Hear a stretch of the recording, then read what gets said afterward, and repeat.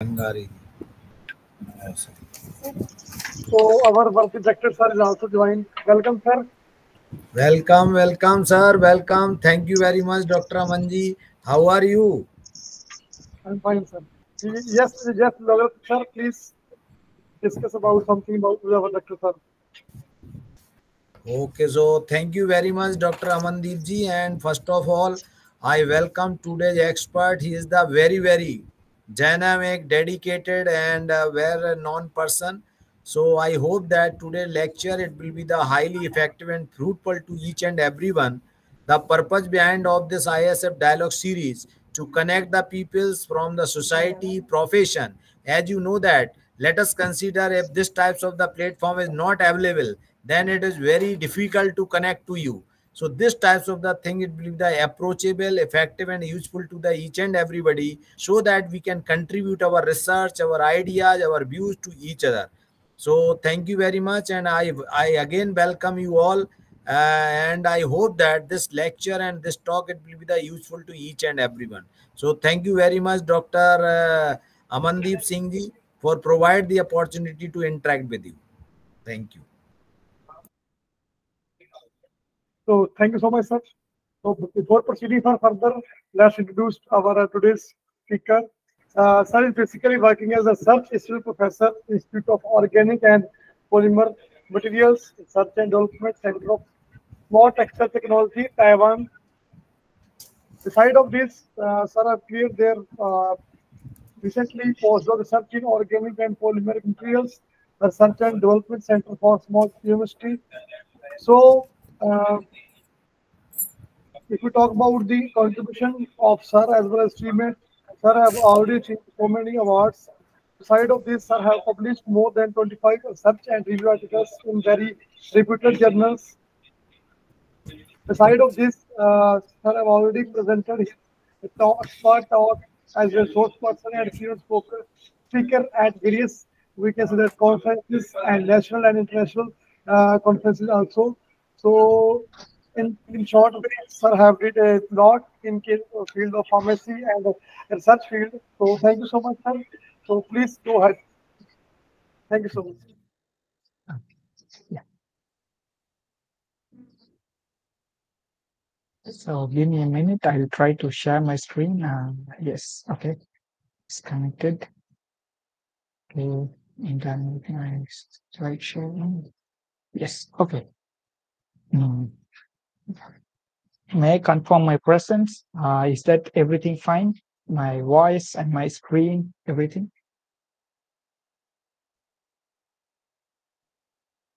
All is well. All is well. Okay. Okay. Okay. Yeah. So let's directly dive into my topic. Thanks for tuning Thank you, in. sir. And That's fine. okay. So today my topic is about challenges in meeting the real-time demand for wearable sensors and wearable healthcare. And myself, Dr. Loganathan Veeramuthu, just now Professor Amandeep have introduced me. And today I'd like to introduce you current status and what are all the challenges existing in this field. Okay, let's directly go into the topic. First of all, I'd like to introduce the country where I'm presently residing in. And this is a country called Taiwan, which is closely located to China. And here you can see they have a very tallest building. I can use pointer function here. Okay. Yeah, here you can see the tallest building, which is like very tall, like 101 floors it has, and which is like most tallest like 5 or 6 years back, I believe. Okay, and this one is my campus. This is Taipei Tech, shortly known as, and the full name is National Taipei University of Technology. This is the main entrance. And now I want to introduce you about skin first of all, because whatever research I'm doing in is sometimes it is termed as electronic skin. What do you mean by electronic skin? First, we should understand how the human skin is functioning and what are all the components available in our skin. Because skin is composed of different layers. You know that it is the topmost layer is called epidermis, and the middle layer we can call it as dermis, and they have other fat layers, everything. Okay, so what is the role of epidermis? Okay, the epidermis outer layer can protect you. Okay, so it is acting as a barrier from foreign resources, like, for example, bacteria, microbes, something like that. And also, it can saturate your body conditions with the environment. So you will feel comfortable. It can balance your body temperature. Okay. So, like, for example, if you want to consider about in the hot weather, if you are feeling very hot, what will happen? Especially from our body fluids will come out to balance your body system, right? The same way our electronic skins also can helpful for our human body monitoring and for sensing aspects as well. And now I'll get into my topic here. Let's see some of the nature inspired structures like this. And here everyone is aware of lotus leaf effects, and they have exciting property called hydrophobicity, super hydrophobicity. If you are going to put some water, what will happen? It will roll away, right? Why it is? Because it is having some nano and micro protrusions. That kind of protrusions can give rise to what is called, how we term it as, like, we generally term it as like, not super hydrophobicity, because we need to protect ourselves from corrosion or something. They can also use it for those kind of aspects. And when we talk about colors, even for colors, structural colors, because everyone have seen that butterfly have very distinct colorful appearance, right? So why it is so? It has some structural features that can reflect the sunlight in a particular wavelength so that we can see colors. Okay, so it is not like chemical phenomena. Actually, it is like a physical phenomenon. Okay, and apart from that, if you consider this kind of human skin textures, you just see how the fingerprint patterns work. And if you are going to touch, or if you want to sense something, you can perceive the sensory aspects, right? How it is working. It is similar like our electronic skins. You see how we inspire ourselves from this kind of nature inspired geometrical structures. Okay, and especially nowadays everyone is focusing on sustainability, and they want some inspiration from nature, especially not just for super hydrophobicity or color or for sensing aspects. They also work on something like harvesting the energy from the energy, like natural resources. No need to rely just directly on the fossil fuels. You can also harvest the energy from natural sustainable resources. So we can go into those aspects. Okay, now I want to introduce, because I belong to smart textile group, and we know that how the human society have evolved in the past few decades, or you can see, like, not decades, it's like over a century, right?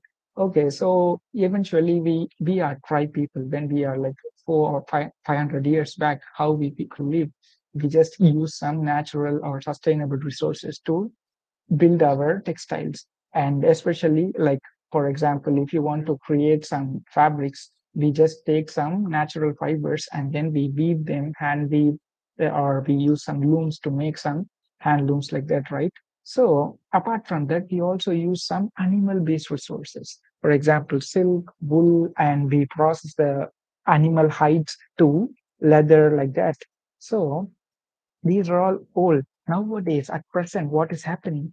We need some exciting features in our textiles, not only just to protect our skin from sun, or you want to balance your moisture management in your body. Apart from that, you need something exceptional. Okay, so everyone is looking upon different dyes, colors, pigments. They need some sustainability, and they want some appealing look. They want air permeability. They want protection. So I want to jump into the personal protective equipment now. Okay, wearable healthcares and sensors at present scenario. Okay, at current scenario, if you look into, there are many commercial products available when we look into wearable electronics. Okay, so we can couple our devices, or we can connect our devices with some personal equipments, like we have our smart devices, so that we can easily track what is going on. We don't want to wait for a long time to get our results. It's very easy, single touch, and it's tactile, and you can get it at any moment, like point of care devices. You don't want sophisticated instrument, rigid devices. You want some flexible devices or stretchable devices and air permeable devices. So that kind of devices are having higher demand in recent years. And now I want to show you some of the recent progresses in terms of energy aspects. Okay, you see, they are using this kind of flexible system to harvest the energy or for energy storage. Okay, you are able to work with some flexible sensors or flexible electronics, but still you need some energy inputs, right? Then only it can work. So for that, we need to build some flexible batteries or supercapacitors like this, or we can rely on some biomechanical energy harvesters. Okay, now I'd like to introduce you about something like, because in recent years, everyone is very well aware of this kind of personal protective equipments. For example, you see face shield, surgical mask, isolation gloves, all these things. It is necessary to protect ourselves from this kind of toxic viruses. Okay, so how we can protect ourselves, especially in terms of mask fabrication, because everyone might have used like past few years, we get accustomed to this kind of personal protective equipments, and for that they have to prepare some fiber based devices, because we need to breathe. If you're going to prepare mask, the major aspect is to protect. Okay, still you need to breathe, right? So if you prepare with some film based a mask, then you cannot breathe. You will have some breathing difficulty. So that people have come up with different kind of fibers mask. And in terms of this process, we can call it as spun bound method. And this one is called melt blown methods. From this, you can just see how the basic setup is. We have some polymer tank, and usually for preparing surgical mask, they just use some synthetic polymers like polystyrene, polypropylene, and polyethylene, this kind of polymers. And then they melt at higher melting points till it reach the melting point, and then they use the hot air to blow them. So that's why it's called melt blowing. You melt and you blow them, then you will harvest your, with the help of cylindrical collectors, it will run like this. Okay, and then you are going to push your fibers with the help of your hot air. Okay, then you have corresponding cooling system here to cool your fibers. Then you will eventually collect all your fibers onto your, sorry, yeah, onto your cylindrical collectors. This is how our fibers work. And the major problem is, okay, you can collect fibers and it is scalable, you can collect more, and the production is also good, but still it is synthetic. And the problem is, the major problem is, they are microfibers.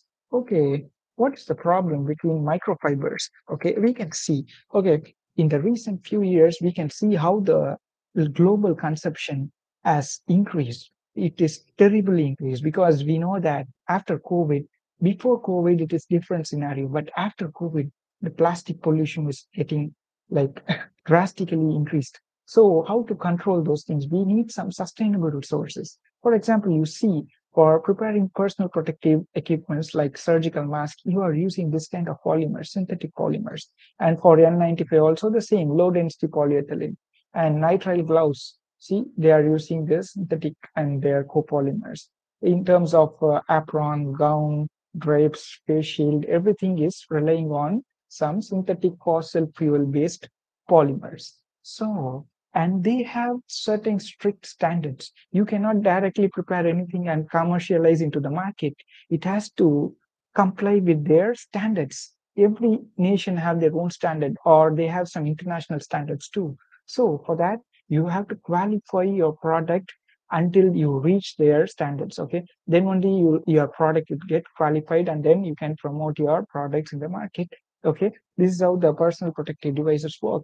And the major polymers are PE, polypropylene, polystyrene, PVC, PET, and very recently most of them working on polyurethane. And here you can see this is current statistics, are very recent statistics, in that they have shown how the COVID pre and during COVID session, what happens in different countries, like how their market values, and you can see how many countries have contributed. Like most of them are from China. You see, top exporting countries are, they are giving many production lines to produce this kind of personal protective equipments. And apart from that, you can also see the differences in terms of energy, greenhouse gases, and blue water, solid waste. They are also having critical impact on our water resources, soil resources, and atmospheric ambient conditions like global warming, all those things. And here you see the export rate and import rate in terms of different countries. You can see how they are growing. Okay, so personal protective equipments have a greater demand in recent years. And you see again, I'm highlighting different kind of polymers and where it is used, their properties, and what kind of products they can develop.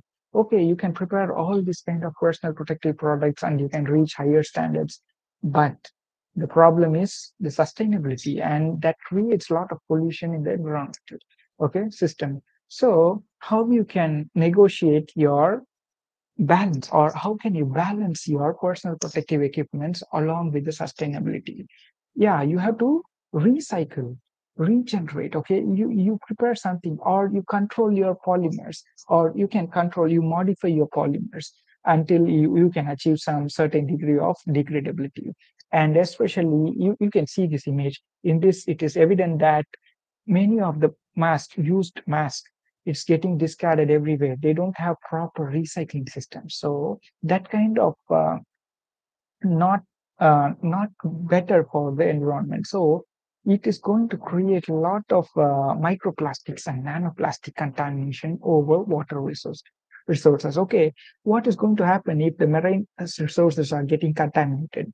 Eventually all the aquatic organisms are going to consume your plastics, microplastics. Not, they are not going to bite your mask. Okay, they know, they have sense, but still all the microplastics or nanoplastics will get accumulated into their body system.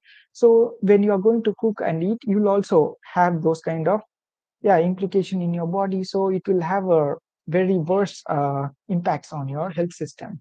So we have to find some sustainable resources and biodegradable resources to prepare this kind of personal protective equipment. And this work is published very recently in Nanoletters. And in this, they are highlighting the importance of consumption of polypropylene. Okay, you see, this is polypropylene, this is melt blowing system, but they have a small modification in the system. In the previous slides, I show you how they prepare personal protective equipments using melt blowing method. But in this case, they have a small difference between the commercial way and this way. Okay, this one, they use some laser to melt the cone. Okay, they have some cone here, right?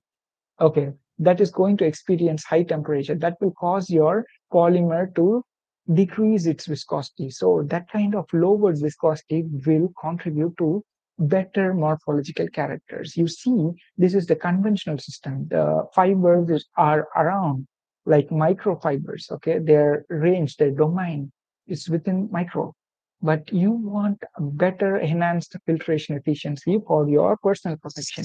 So you need very ultra fine fibers to protect yourself. Then you can even protect very small aerosols. For example, not only considering COVID situation, I also want to stress the impacts of particulate matters, because we know that particulate matters are threatening the human society, because particulate matters are everywhere, aerosol particles. So if it's getting accumulated into your body, like in your lungs, then you will have some impacts in your health system. So you need to prepare a material which can give you enhanced filtration efficiency, as well as you have to control your sustainability.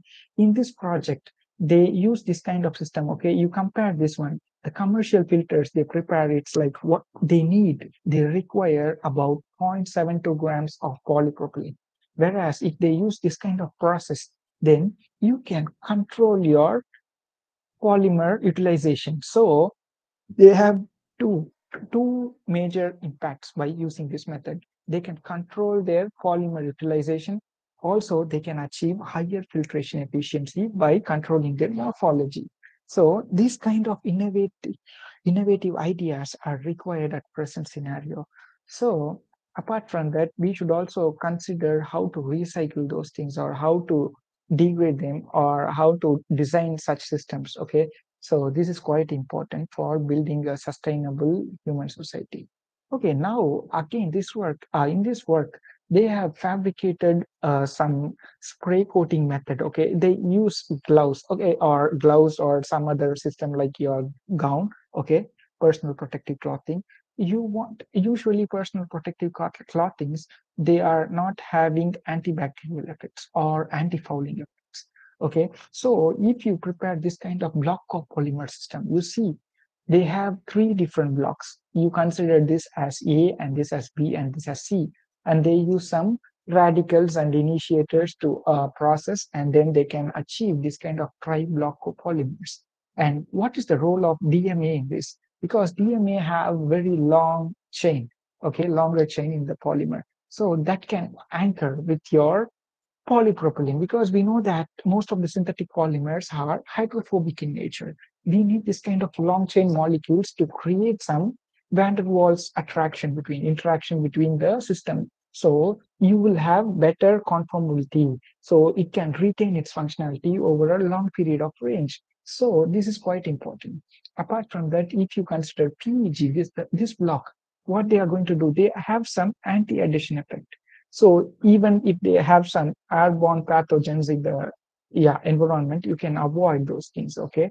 And the other one is to gain some polymer brush structures and polycationic compounds, because we are very well aware of this kind of polycationic system. You see, this is like amine group, tertiary amine groups. See, they are charged polycationic compounds. So this kind of polycationic compounds can kill the pathogens. So they design the structure, and then they use some spray coating method to form the coating over your gowns, and then they can have some antibacterial and antiviral effects on your textiles. So these are all the good innovations we are looking for, right? And you check this one. This is to highlight that this kind of personal protective equipments are creating microplastics and nanoplastic contamination in the society, and that has very significant effects in the natural resources. And we have to overcome this kind of issues. And here also, you see, they have to fabricate this kind of flow diagrams to show that whether how they can process or how they can reprocess the used plastics. You see, in the real-time environment, a lot of this kind of contaminations happening, and they are not degrading that fast. They are occupying the lands, so we can consider that as landfills. So that can make your ecosystem more worse, and you won't have very balanced situation. So in order to balance the ecosystem, you have to build some sustainable polymers and their resources. And we can also consider building some newer technology like 3D printing technology. Why I'm stressing this 3D printing technology rather than other methods? Because in other methods, even if you want to prepare something film, what kind of methodology we use, they have a lot of drawbacks, and it is not that convenient to prepare. But this kind of additive manufactured personal protective equipments can reduce your polymer cost and the polymer utilization, and you can control your resolution, everything. But the problem is the cost of this equipment is quite high at present. Maybe in future, if we pay more attention to build some low cost 3D printers, then we can do many wonders in terms of personal protective equipments. And now, this slide is going to highlight about something like thermoelectric devices. Okay, now we have seen different kind of personal protective equipments. Now we have to understand how the sensory system work. Okay, and most of the systems are not self-powered. We need to apply some energy inputs to make the sensors to work. But this kind of thermoelectric devices can make your devices to work without any energy input. So that's why it's termed as self-powered energy system, or we can also say it as sensors. Because thermoelectric, what is thermo? We need some energy input, okay, to convert. Okay, we use our body system. You are going to put your wearable electronics onto your body. We know that human body have temperature like 37, 38 degrees. Okay, now if your environment is having some other gradient temperatures like 20 or 25, there'll be a temperature gradient. This kind of gradients can be harvested by using this kind of system. Thermoelectric system can harvest the temperature gradient between the body and the environment, then that sensor can function. Okay, and it can also be used for sensing your body temperature or something like that. So they have very good impacts. And here I want to highlight the importance of different kind of materials. For example, to prepare some flexible system, you need the major resources. You have to choose the right materials. Okay, in market there are different materials, and in research we are trying to do many modifications in the architectures and then their domains and their dimensions, everything we are trying to fine tune to get the better properties. And especially in terms of sensory application, they can use this kind of micro or nano structures to fabricate very efficient sensors to sense your body motions or voice recognition and thermal imaging. All these things are done with your newly developed nano architectured systems. Okay. And apart from the materials, it is highly imperative to consider this kind of micro architectures or nano architectures patterning techniques. Okay. So there are many different patterning techniques. I'll introduce you. Okay. And here, this is to show, highlight the importance of different kind of energy sensors. You see, this is TENG, PENG, TEG solar cells. Okay, everyone is aware of solar cells in the past few decades, right? And now we need to transform ourselves to other techniques, not only solar cells. Okay, we have to contribute this kind of generators like piezoelectric generators, electromagnetic generators, or hybrid systems to get better outputs. Okay, and now I want to show you where this kind of wearable energy sensors can be employed. Okay, in order to monitor some physical signals or thermal signals, if you are feverish or if you have temperature fluctuations in your body, if you get infected, you'll have this kind of body implications, right? So, in order to track those systems, we need a system which is self-reliant and you don't want any energy input and it should be wirelessly communicated. Okay, you don't want to connect with some wire system. You need some wireless system to connect with your sensors. So this is another new generation techniques they have evolved in the very recent years. And you see how they use this kind of wound healing self-powered sensors. So this kind of self-powered sensors can stimulate your wound healing process. Okay, so you can proliferate your cells by using some electric fields. In the past, they have used some energy resources like battery and supercapacitors. But in terms of getting some better outputs, we need some self-powered system. So if we have self-powered system, we don't want to charge very often, or we don't want some rigid energy resources inside. So you can reduce your weight and you can get some excellent outputs without any inputs, right? So this is highly desired. And even for wearable electronics, we are thinking about this, and wearable energy harvesters and wearable photonics is also quite important. Okay, we need some system to track your sensors, right? Okay, you get some output, electrical output. How you can see them? By your electronics. You need some photonics like LEDs or lasers to track. Okay, so how we can fabricate? By coupling this kind of wearable electronics and wearable photonics together in a single system. And this is again to show you there are many different methodology like electrochemical polymerization, spin coating, vacuum filtration, blade coating, bar coating, drop casting. Yeah, there are many other methods available. Okay, so in my case, I'll focus on this kind of electrospinning techniques, and yeah, this kind of polymers and semiconductors or conductors and insulator have greater impact in building this kind of nano and micro devices.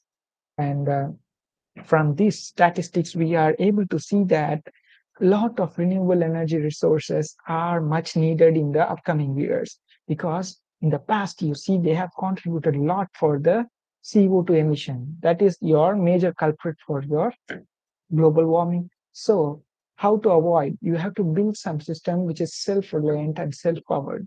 So, for that, we have to build some wearable sources, wearable energy generators. Okay. So, what are all the problems in getting highly efficient energy devices? Okay. First thing is we need some lightweight devices, and the dimension should be of lower dimension, and washability, durability, and connectivity, and their sensitivity and their multifunctional natures are highly desired to get some better outputs.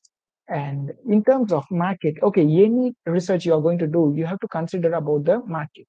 For wearable market, you can see how it is predicted. Okay, so it will be having very good impact in the upcoming years, especially in terms of personal protective devices. And now I want to show you there are many different mechanisms available for the wearable sensor. Okay, now you can consider this kind of sensor. Okay, this is called a piezo resistive sensor. You just prepare one polymer or elastomers. Yeah, okay, you are going to strain them to different extent like 10, 50, 80 here. You can see. Okay, you have some conductive fillers on top of your elastomers. And if you're going to strain them to a particular extent, what will happen?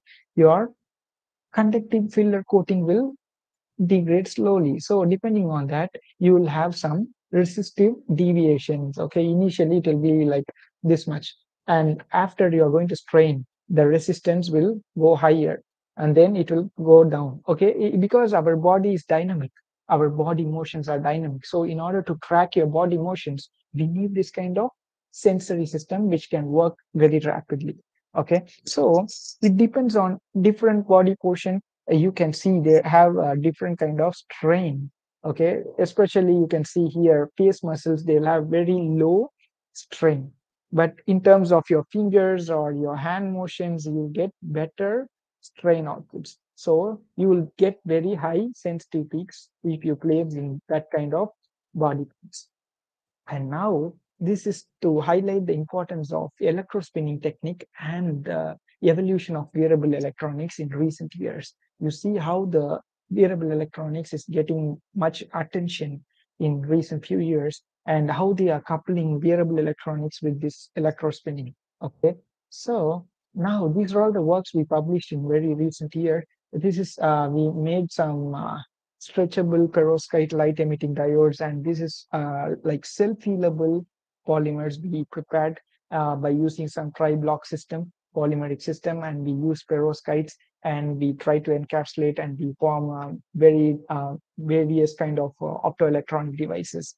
What is self-healing? Because I said that in the initial slides, I said how we can prepare like electronic skin materials. Okay, we have to send something, or we have to generate some electricity from our sensory system. Okay, and now it has to be robust. Okay, mechanically robust. It should withstand our bodily strains. If there is some mechanical mismatch, your device will eventually degrade. So how can you balance? You need some this kind of self-healable system. Okay, so if you use this kind of self-healable matrix, then you can control your polymer chain motions by adjusting your glass transition temperature. Okay, so we do this kind of study in very recent years, so it is giving some good results, and we still working on this kind of devices too.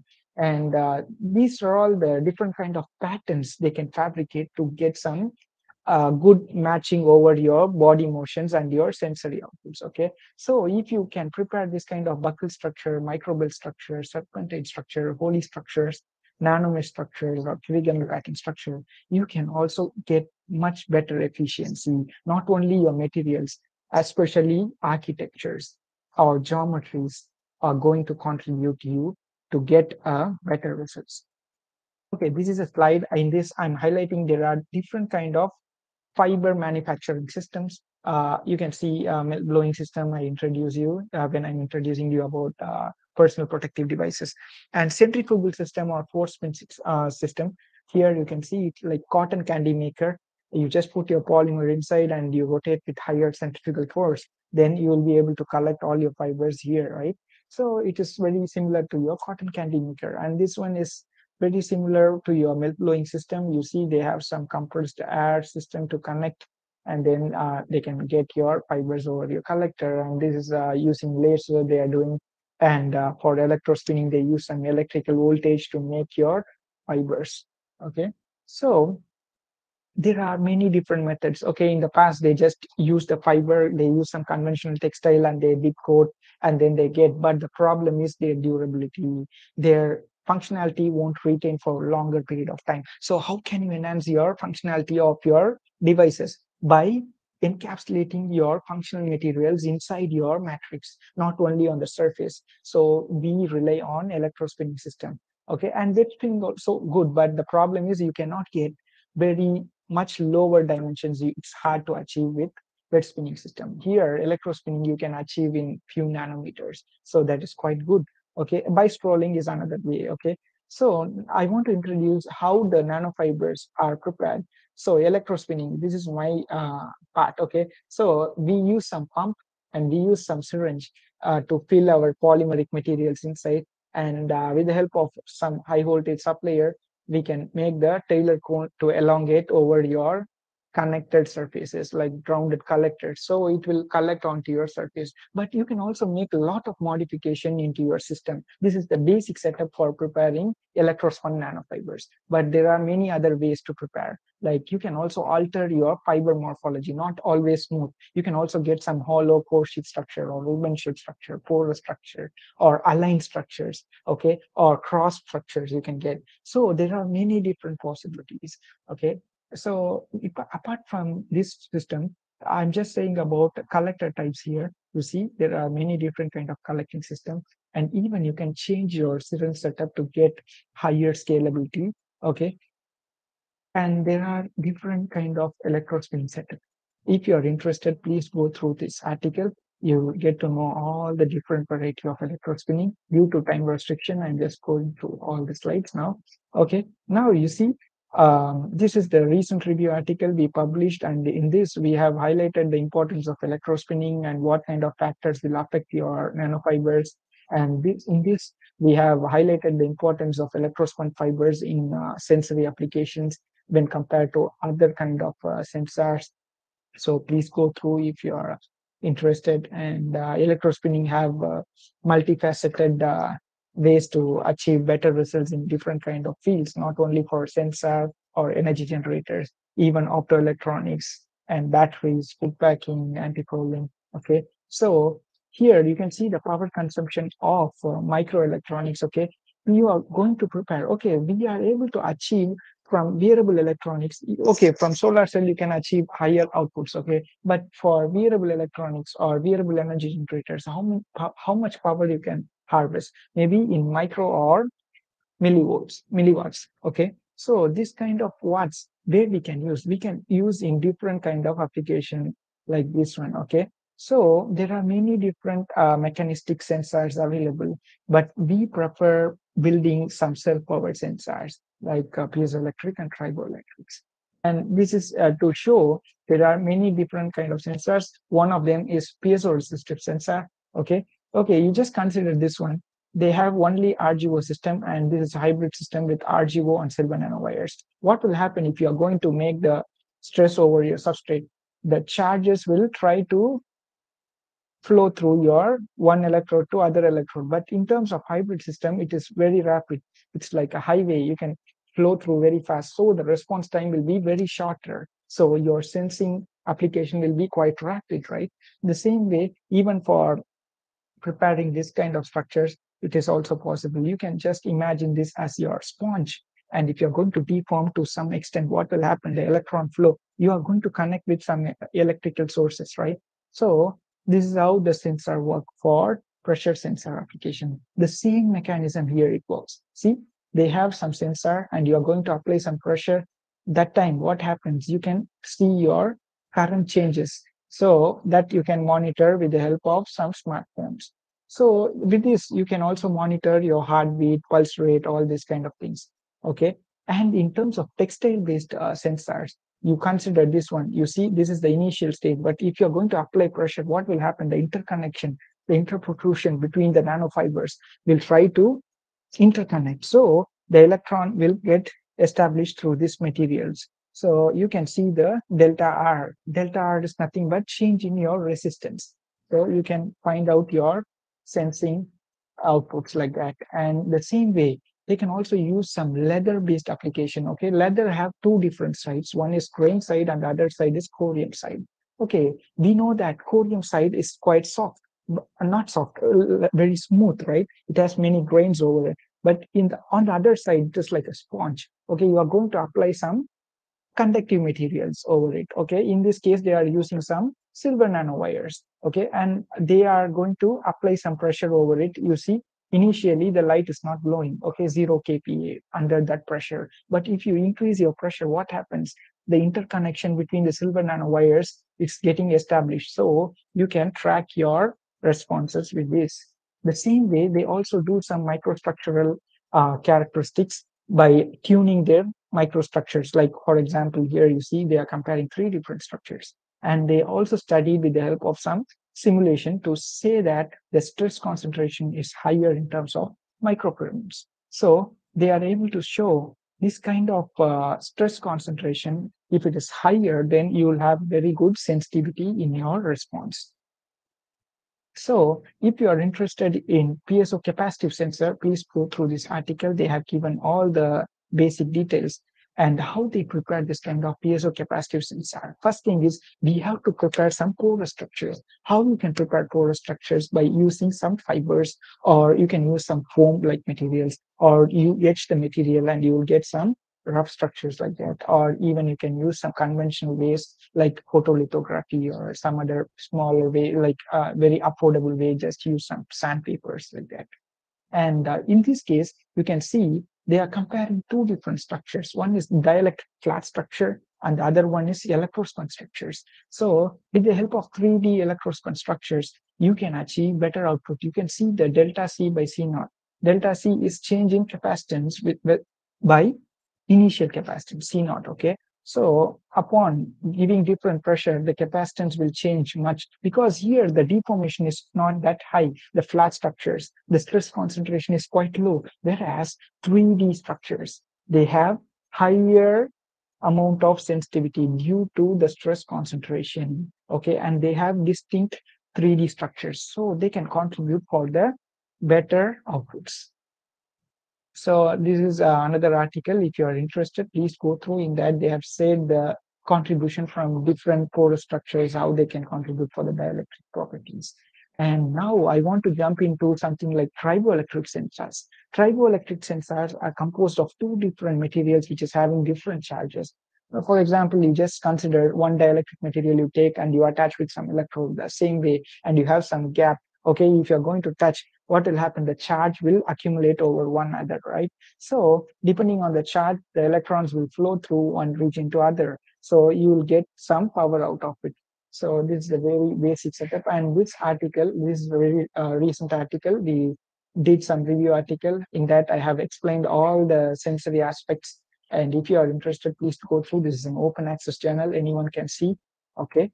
And now I want to show you there are many different microarchitectures and they have very distinct features. Okay. Why they want this kind of microarchitectures? In order to gain the functionality, or you want to improve the efficiency. Okay. So you have to build this kind of micro rough structures. Okay. So we can see few examples. Okay. And how they process this kind of microstructures by using some sustainable polymer like cellulose. Okay, and they use different kind of patterning techniques. Okay, and here this slide is highlighting the importance of structural colors. In the beginning I said that butterflies have different distinct color due to this kind of reflections. Okay, the same way here you see they can tune the polymers, and you can self-assemble them in such a way that the crystals will grow like this. So if they have a certain periodicity, then you will have one color. If you change, okay, for example, you are going to work out. So that time you are going to exert some strain over your material. That time what happens to your periodicity? It will deviate, right? Depending on the deviation, the reflection will also switch. See here, the reflection graph.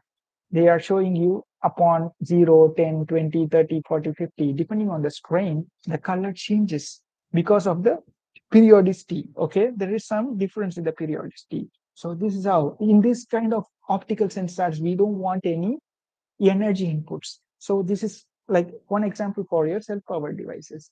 And this is a very simple architecture. Here you can see they use a single wire-based devices, and this kind of wire-based devices are helpful for the wind motion monitoring. Okay, if you are going to deviate your conductive wire like that, then what happens? Your resistance will change. Depending on the resistance, you can track your wind speed like this. Okay, this is, you see, meters per second, 0. It's very flat. But if you are going to increase your wind flow rate towards your material sensor, what happens? Your the resistance will accordingly change. Depending on the resistance, you can track your responses. On the other hand, you can also see the contribution of some random structures and aligned structures they have discussed in this article. And this article have they have used some CNT based, okay, and they have compared sparse structures and medium network structure and dense structures, and they have found out that optimum levels to dope your materials and how they can achieve better sensory outputs. On the other hand, if you look into this kind of magnetoelectric sensor, okay, we have seen about piezocapacitive sensors, piezoresistive sensors. The next stage is magnetoelectric sensors. It is very similar to your piezoelectric sensors, okay, the same way, but you use some magnetic materials inside to make the dipoles to move. So with the help of that, you can track, okay. So now they have fabricated 4 different kind of structures. Okay, here you see here, this is the length is same top and bottom, whereas in this case they have different length. So depending on the different length, you can achieve very different one mesh strains. So this kind of strain concentration is important for your sensory outputs. So from this, they are able to show that the magnetic total magnetic flux, the change of magnetic flux, you can see it is higher for your frustum 4 structure. So from this 4 structure, they are able to achieve better outputs because of this kind of stress concentration in the frustum 4. Okay. So now I want to dive into some material called perovskite. This is another functional material like your carbon-based structures. Okay, this is also a not natural. Okay, we can say it's mineral-based structures, and how they can prepare this kind of structures. We can use different process like this. Okay, 1 step, 2 step, nanocrystal pinning, hot injection method, evaporation, recrystallization. There are many different ways. Okay, the major problem in perovskite is their stability. How you can achieve the stability? You have to achieve the very optimum level of your tolerance factor and octahedral factor. If you achieve the optimum level, you will balance your stability as well as your structure. If your structure is stable, the optimum, you will get very good optimum results in terms of stability as well. So here they are comparing three different structures. You see, one is too small and too large, and the medium structures.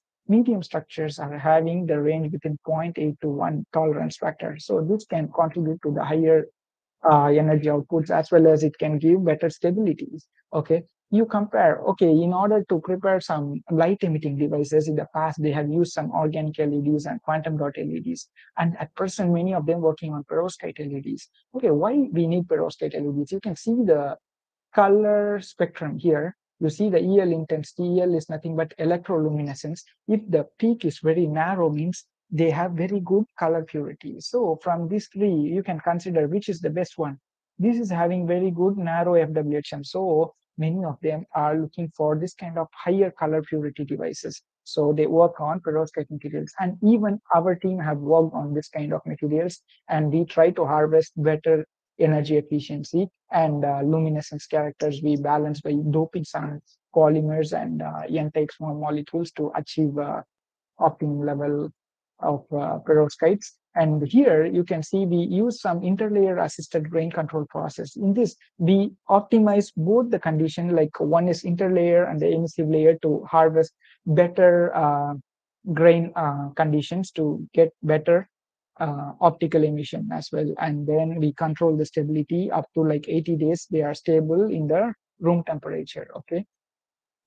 Okay, now we are able to control our perovskite structures and we control the morphology, everything. Now the next stage is we have to apply them in the wearable devices. So for that, we use some conventional stretchable polymers like polyurethane, and then we do this kind of process, and then we study the morphological aspects and then electrical characteristics, and we demonstrated some mechanically robust touch responsive devices like this. So we are able to do some wearable perovskite light emitting diodes. What next? Okay, we have to apply this kind of perovskites into energy harvesting system. And very recent review, they have proved that this kind of perovskites has this piezoelectric characteristics. Okay, so now we have the chance to fabricate some piezoelectric sensors like this. And this is how they characterize their piezoelectric characteristics by using some PFM techniques.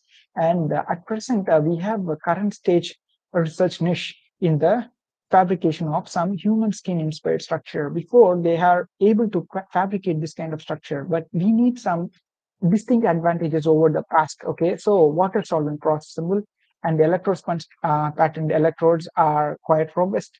Facile processing, rapid manufacturing, scalable process are highly recommended. Okay, so for that, I have designed this kind of pattern structure by using electrospinning technique. We use some water soluble polymers and we form the fibers, and we use some conventional elastomers and we thermally cure them, and then we peel, and then we form some embedded PDMS and we etch with some water. So we'll get some nano crevices and micro crevices over your flat substrates. So these kind of structures can be helpful. Okay, here you can see the evolution of our process. We just form the fibers and we form the embedded system and we etch them. So we conform with the SEM and AFM patterns, and we also show the real-time images of our skin-inspired micro nanostructures, and we conform the chemical functionality using the PAR, and we see the contributions by the surface energy characteristics by Owen methods.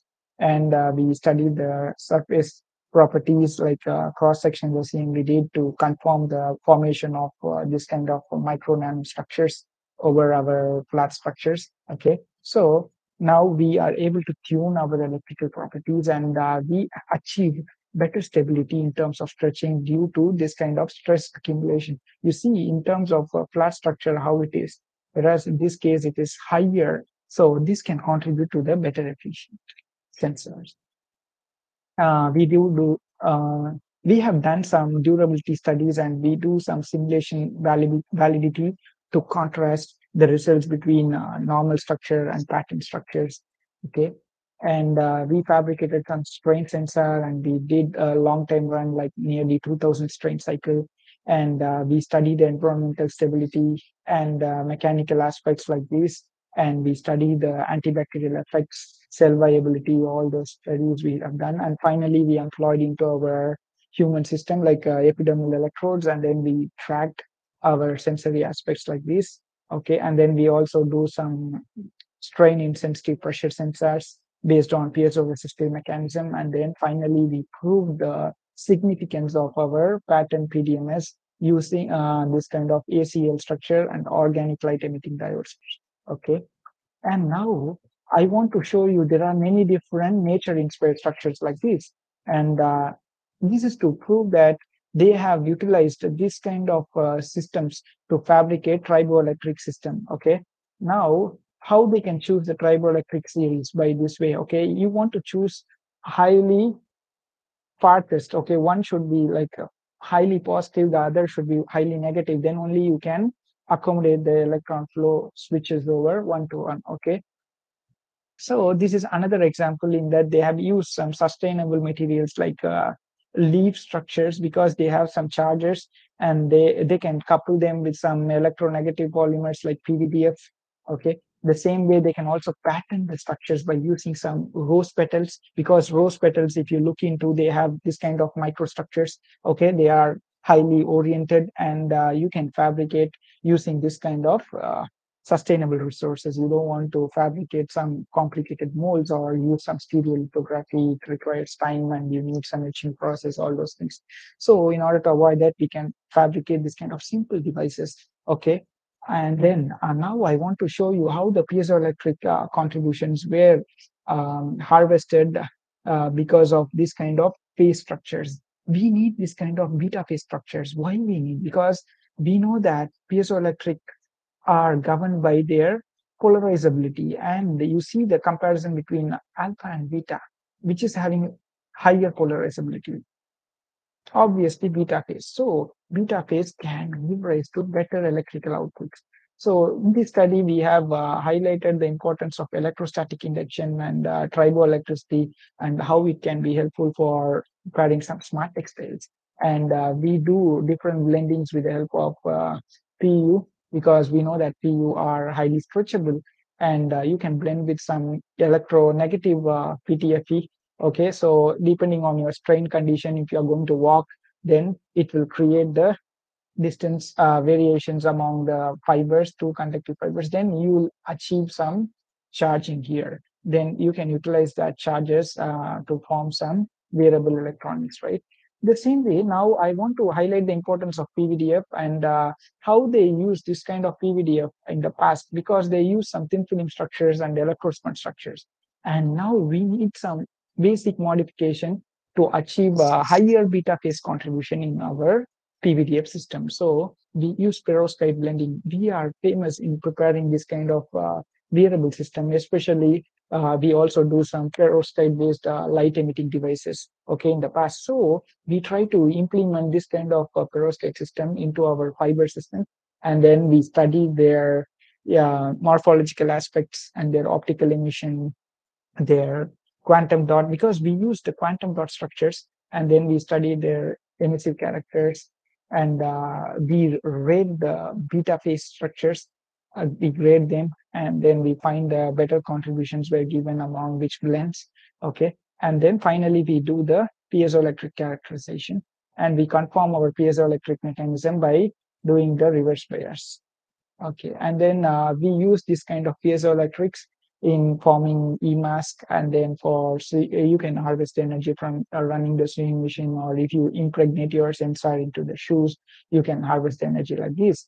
And we also check the stability, because we know that in the past I said that perovskites have some limitation in terms of stability. So in this case, how we can improve our stability, how we have achieved our stability, because of our dual encapsulation governed by this one. You see, we use PVDF as well as CNC, and you see this mechanism.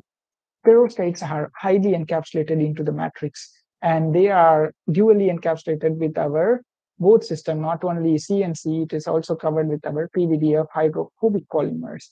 So another study we have done, not based on perovskites now, because we know that perovskites also have some toxic effects in the environment. So people try to transition themselves from lead-based devices to non-lead-based devices, like bismuth-based devices at recent years. Okay, now we have to avoid this kind of toxic fillers, or it will add some complication into your tunability of your polymers, right? So now we can achieve very facile way without any additives, okay? In this project, I am planning to compare two different kind of fibers. One is nano reinforced structures like this with the help of electrospinning. Other one is normal wet sponge structure. It looks like its size will be around like microfibers, okay? This one will be like, it is also the total contribution is micro, you can see here, but it is composed of lot of nanostructures, okay? And it is also embedded with some nanoparticles to get some higher electrical conductivity, so that we can use it as our stretchable electrodes. So we do the study, and we confirm the presence by EDX, and then we run the FTIR XRD characteristics. And after forming the successful conductive layers, we studied the strain insensitive characters over bodily strains. And then here, this is how we prepare our smart textiles. We pre-strain our electrosponge reinforced conductive fibers, and then we form our PVDF over it, and we spray coat another electrode like silver nanowires over, and then we release them, so it will form some buckle structure, so it can accommodate our bodily strain. And here you can see the mechanical toughness values. When compared to wet sponge structures, they are not that highly stretchable, but when you compare your ERCF and ERF, you see how stretchable it is, and they have higher toughness characteristics, okay?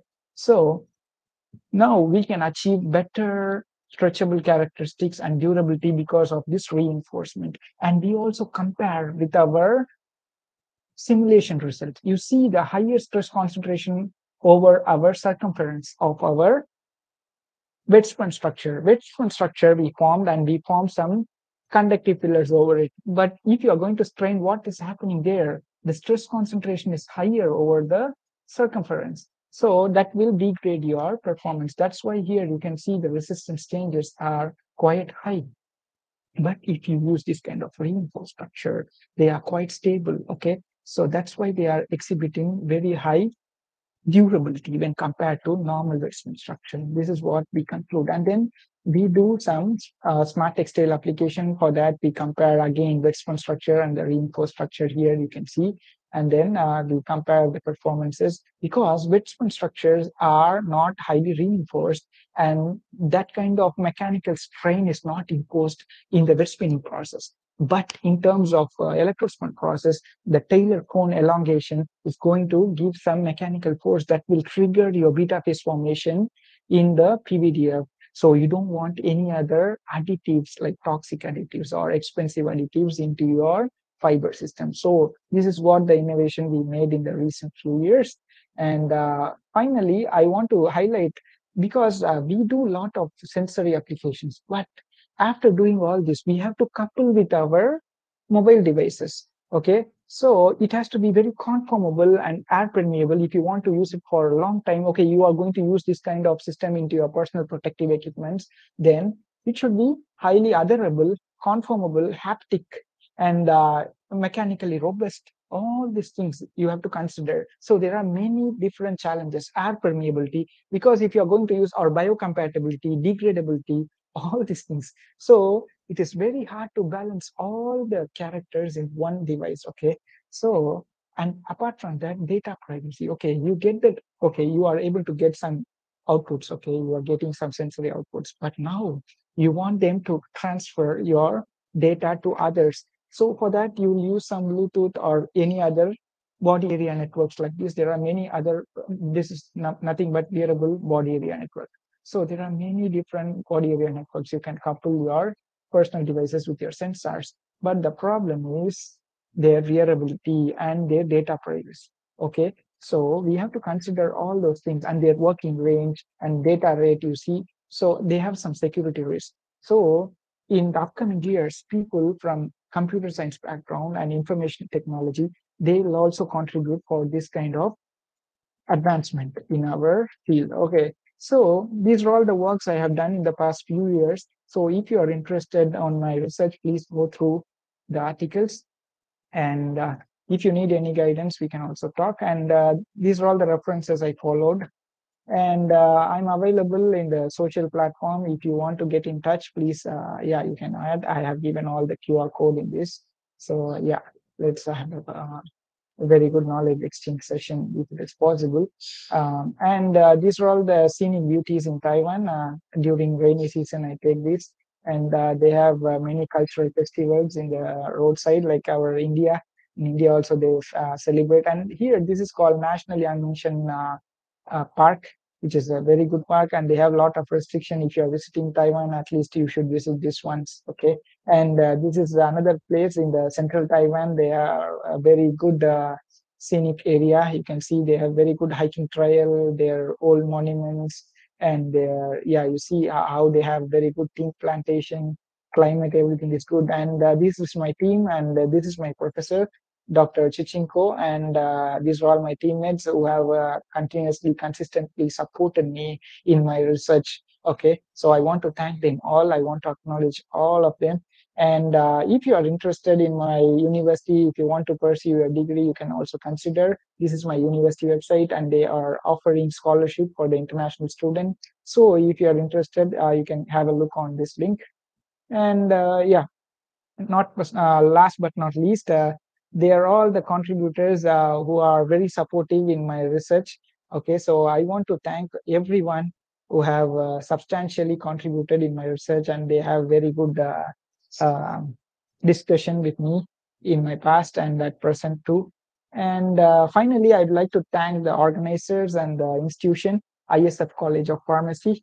And I believe all the audience are getting benefited through my research experience. If you are interested, please go through my article. And yeah, if you have any queries, we can discuss now, or we can also discuss after. I'll share my email ID to the organizer. Okay, thanks for your patient listening. I'm open for the questions. Thank you. So thank you so much, Dr. Loganathan, sir. Sir has did excellent job by providing a very precise note on wearable devices as a sensors. Sir, here are some queries. First is, sir, if we talk about pharmaceutical preparation, we have a QC and QA aspects to evaluate their performance as well as their ability. So, what are the various guidelines so that their quality control aspects can be also maintained or their system will be ultimately? Mhm.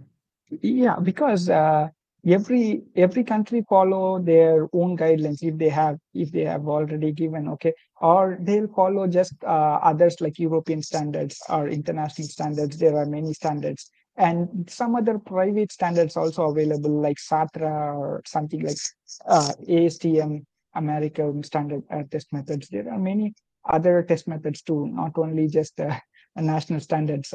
Yeah, so it depends. And especially if you are going to promote your product, you need some certification. Without certification, no one will believe or no one will be interested to look into your products.